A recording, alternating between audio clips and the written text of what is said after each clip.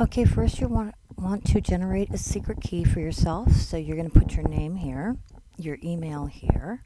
It doesn't have to be a valid email, but it's good if it is. And then you generate a passphrase. It should be as long as you possibly could stand it, with letters, numbers, little letters, big letters. I'm putting in a short one here for this demo, but just remember, make it really long.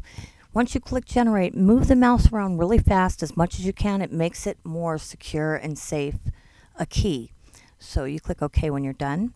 So after that, you're going to want to edit the trust on your key.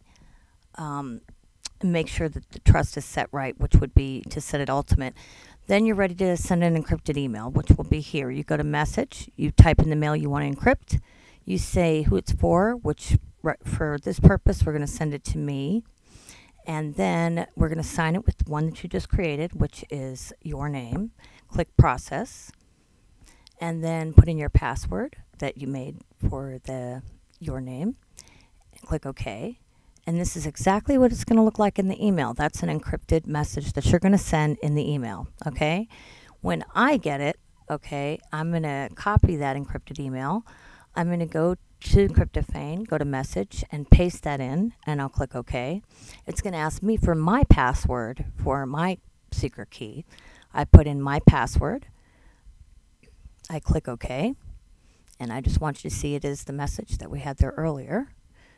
Right there. So, bada bing, bing. That's about it. Simple.